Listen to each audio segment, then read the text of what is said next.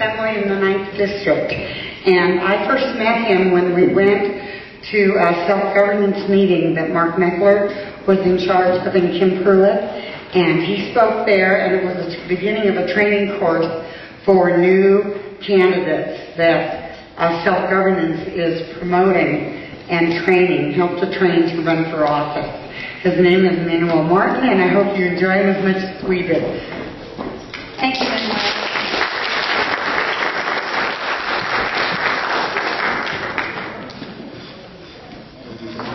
Just have to make sure the mic is working. Can everybody hear me well? Yes. All right, good.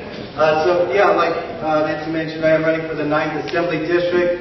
That does include Lodi, Gulf, Elk Grove, and southern portions of Sacramento. But before I get started, I feel like I should tell you guys a couple of jokes. It's getting a little bit late, so maybe a little laughter wouldn't hurt. So John Boehner and all the Republicans and the House Representatives were talking about impeaching President Obama, and they were having a conversation with Obama. And Obama said, "Sorry guys, President Biden." And needless to say, that conversation was dropped, right? Well, yeah. So Halloween is coming up, and are you guys all pretty excited about Halloween? Yeah, I'm really excited. I like Halloween. You know who else is excited? Nancy Pelosi. It's that wicked witch's favorite time of the year.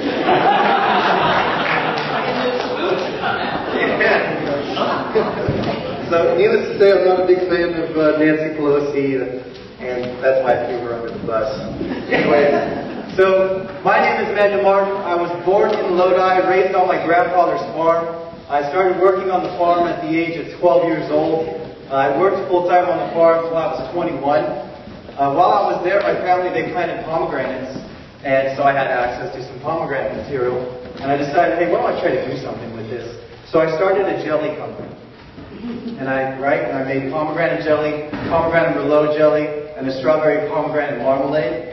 I was in multiple stores. I was in Food for Less and Whole Foods. And it was a good learning experience because I started with no experience. I had never made jelly in my life. I just ate it.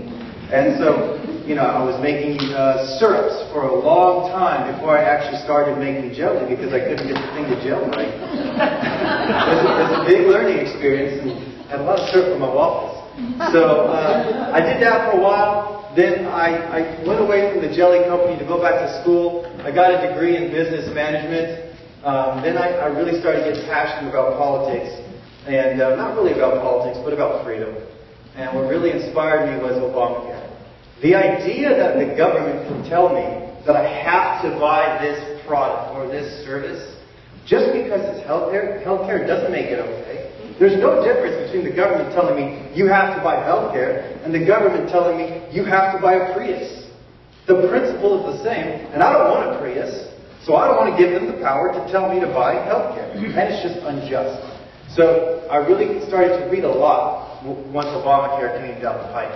So I read a lot of history. I studied a great deal of economics. That's really my passion, is studying economics. And I also started to study human nature.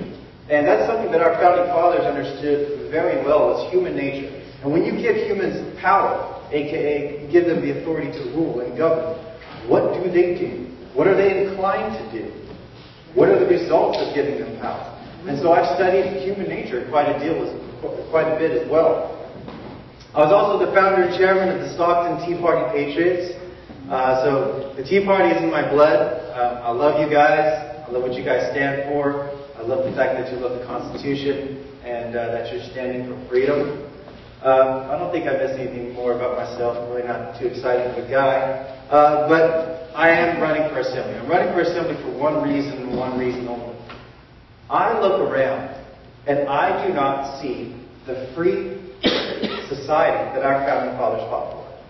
If you want to cut nails, I don't even know what they're called. If you want to cut nails for a living, if you want to do manicures, you need permission from the government. If you want to cut hair, you need permission from the government. I want you to think about this. If you want to be a lawyer, what does being a lawyer necessitate? You have to be well studied in law. You have to know your history. Well, you need a permission from the government to do that as well. You need permission from the government to do everything. That is not the type of society our founding fathers fought. for. Okay? My family, years ago, my grandfather has a single wide trailer on his property. He added a room to it. Well, about 5 years later, the county came knock and said, hey, you owe us permit fees. You're going to have to rip down that roof. How did the government forcing my grandpa to rip down an extra room help society? How does it help the government? It doesn't. By him destroying his property, lowers the value of his property, it lowers the value of the surrounding properties, and it actually hurts the value of society. Government, through those actions, is actually hurting people. So I want to affect some change. And I want to affect change in the right way. And I want to affect change towards freedom. And so, we live in perilous times. We live in a time where the media describes the health of the economy by how much money the government collects in taxes. You know what? I tend to think that the free market is independent of the government. I really do. Now, do we need some sort of regulations? Yes.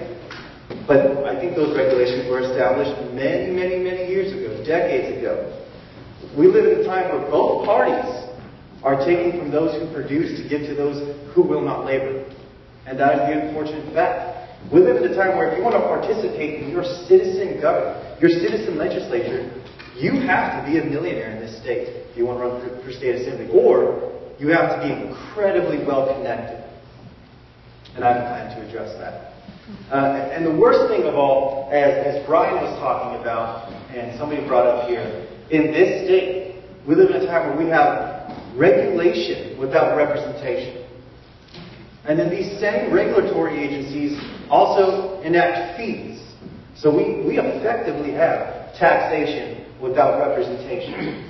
This is exactly what our founding fathers revolted against. And you are all here, and you're passionate. Tell everybody else about it. I talk to people on the other side all the time. Hey, do you believe in regulation without representation? No. Do you believe in taxation without representation? No. Well, then let them know that that's exactly what's going on. So, one of my ideas is what I like to call my full-time representation plan. And what this is it's addressing steps to make the state legislature work for you instead of the special interests. You are the special interest that matters. But your voice and your vote and your influence has been diluted in this state.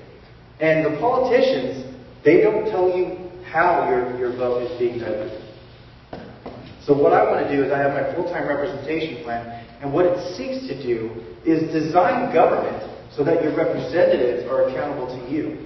We have this idea that simply because we elect our representatives, that somehow our representatives are then there in Sacramento working for us. Well, simply because we elect them doesn't make them accountable to us. Our Constitution, everybody thinks the Constitution was there and it's designed to keep government small and keep it limited, right? Well, what is government? It's nothing but a collection of people. So in reality, the Constitution was designed to control people and those who are representing us and their inherent nature to want to get more powerful and get more control and become more wealthy and powerful. The Constitution was there to enact limits on your representatives so they don't go power crazy. Now the question I ask to you is, what limits do we have here in the state of California on our representatives? None. And that's tragic. So a couple of planks of my full-time representation plan. One, I want them to work the first 2 weeks of the month, and the last 2 weeks I want them to spend in the district. Here, here.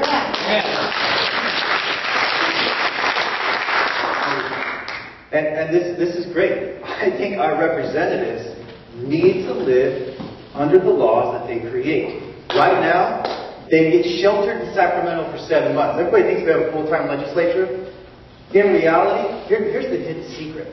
They're there for 7 months, and they only work Tuesday, Wednesday, Thursday.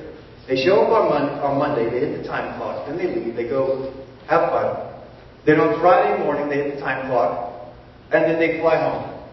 They're working 3 days a week, and they're getting paid, when you include their per diem, $130,000 a year. Wow. This is something that needs to be addressed. So under my full-time representation plan, I want to reduce their pay to $60,000 a year. And I do this for a reason. It's Because that's about what the average California working household makes. So if you're going to represent the people, you don't deserve to make double what they make when you're working 7 months. Common sense dictates this, and I think it's time we have some common sense in this state. Another thing, and just for comparison purposes, the average state legislator in the entire United States makes $45,000 a year. Ours are making $130,000. Just think about that. And you're going to have people screaming, "Oh, they're going to be living in poverty." I don't even make $60,000 a year, and I live fine. I really do. Now, another plank of my full-time representation plan, like many other states, like Texas, this state needs to start passing a 2-year budget. The reason I say this is because, one, it's going to take some of the power out of your representative. So if your representative is there for 2 years, and they're passing a budget every single year, then that means they have the ability to create law every single year and take money out of your pocket every single year. Well, if you take one of those years out of it, now they only have that ability once. Makes it that much less important, which makes you that much more important. But there's another reason. That's because it's beneficial for the economy. If your small businesses and your big businesses know what the government's going to do for 2 years instead of 1, then they're going to be able to project into the future how to allocate their resources and to hire or to not hire. Or to invest capital here to have a return on investment. It's beneficial for our economy to have a 2-year budget. And we need to stop with these 1-year budget gimmicks. That's just ridiculous. And it just makes our representatives that much more important. So that's another plank. Here's another grand idea that is just common sense. Somebody, I don't know who it was, somebody was talking about repealing laws. Well, when you're giving your representative the ability to create new laws every single year, why would they want to repeal a law? Right? So once again, we need to design government to work for us. Well, they get there their first year, they pass the budget for 2 years. What are they going to do with their second year? Repeal laws. You have an opportunity, exactly, to repeal laws. Not repeal and replace. When you open it up to repeal and replace, then you have all kinds of fun stuff that can happen. Simply repeal laws. And New Hampshire, they do this. Not only does New Hampshire do this, they give a state dinner in honor of the representative that can repeal the most amount of laws.